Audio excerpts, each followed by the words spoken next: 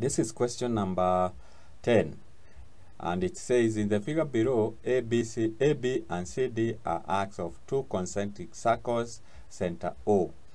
Angle AOB is equals to 60 degrees and AD is equals to BC is equals to 7 centimeters. So we have the figure here, that angle, we have AB, this is 7.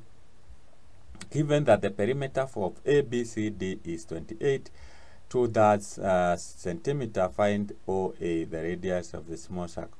So this is OA, so that is the radius that we are looking for. And we already have been given the perimeter of A, B, C, and D. Therefore, we can be able to equate the radius, that is the perimeter, and be able to get the radius of this R, that is. So the radius of the big circle will be R plus 7. That is from O to C.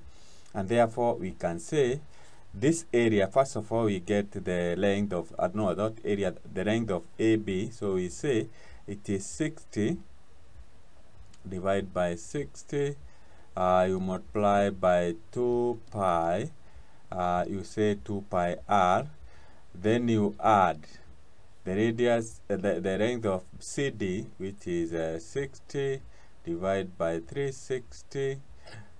You multiply by 2 pi. And now the radius is R plus 7. Then you add to 7 and 7. So this is 14. And that should give you the perimeter which you have been given here, which is 28. And we can say 28 and 2/3. So by finding R in this case, which is the only unknown, you will be able to get the radius of the small circle, or R. So we can say, you can simplify this and say this is pi over 3. That is, you divide by that. This is that is 6, and this you divide by 2. This will be 3, and then we have that is R, and then from there we have plus this. You divide that. You divide that. This is 6. That is 1. This is 1. That is 3. So we also have pi over 3, and then we have R plus 7, and that is equal, that is, you can take 14 to the other side.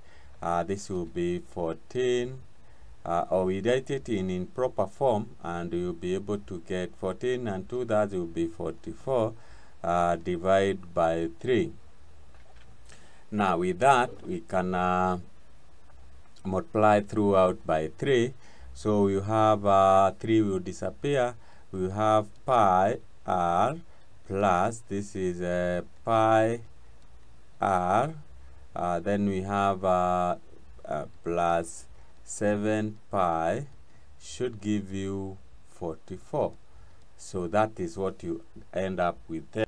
So we can now divide by pi throughout. This will be R and R, so we have 2R. This is plus 7 is equals to pi, that is for, let's say that is 44. Let's correct that. This is 44 divided by pi.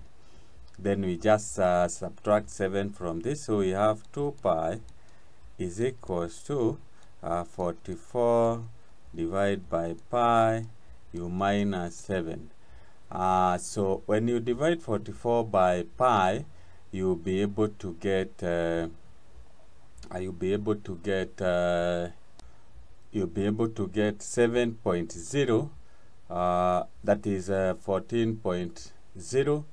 You minus 7, so you have this is 2R, not R. So you have 2R is equals to 7.0.